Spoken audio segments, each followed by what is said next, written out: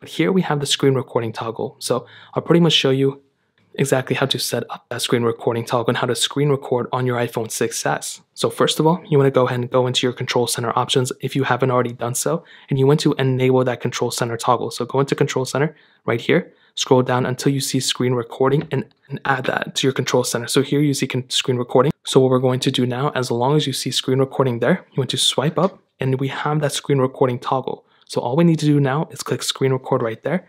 You might have to click it twice. And as long as it counts down from 3, 2, 1, it will go ahead and allow you to actually start screen recording. So right now, we're screen recording whatever we need to. And if you see this red top bar, that pretty much means you are being screen recording your app or whatever. So now you can move around, do whatever you want to. And whenever you're done screen recording, all you have to do is click up there. It'll go and bring up this little toggle. You want to click stop, and it will pretty much save that video into your photo gallery.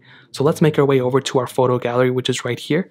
And pretty much this is where all of our photos are, videos are, everything like that. So all we have to do now is click on that little screen recording toggle. And as you can see, we now have that screen recording here. So now you can send this off to whoever you want to and pretty much move on from there. It's a very easy process to do. So that's exactly how you screen record. But